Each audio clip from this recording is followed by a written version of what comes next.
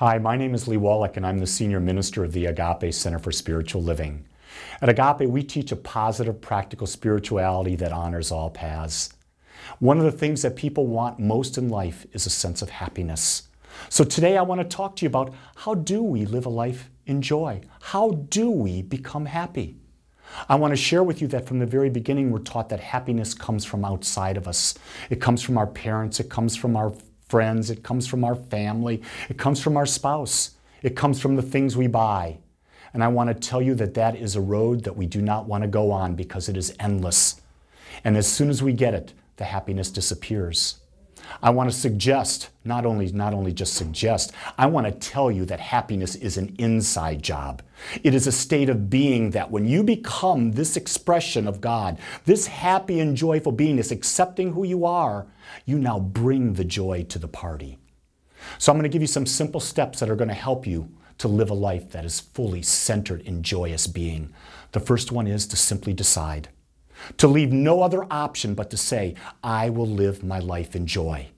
I will choose to think joy. I will choose to speak joy. I will choose to act in joy.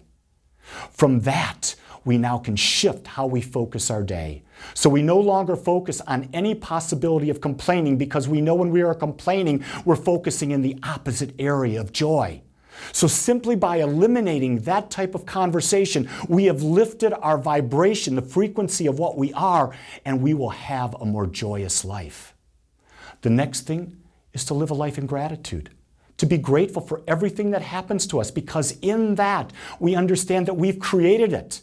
And when we understand we've created it, we understand we have the power over it. So if it's not something we like, we can simply shift and recreate again. The next step would be to do things that are new, to do things that are exciting, to do things that are expansive. Because you see, we weren't meant to be the same. We were meant to grow and to become and to experience and to create and to express. And when we're doing that, we become like little children.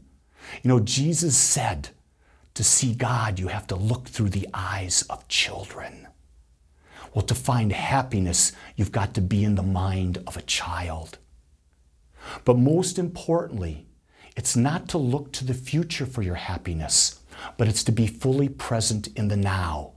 For the now is all we ever have. And when we bring that sense of joy into the now, no matter where we are, we smile, we bask, we live, and we attract that right to us.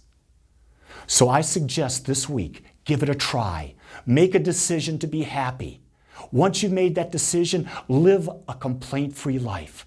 Live a life in gratitude. Try new things. And then be fully present in the moment. I guarantee you, within a week, a month, a year, you won't recognize how much joy you've created in your life. Thank you so much for listening. I now wait to hear your magnificent stories. Have a great day.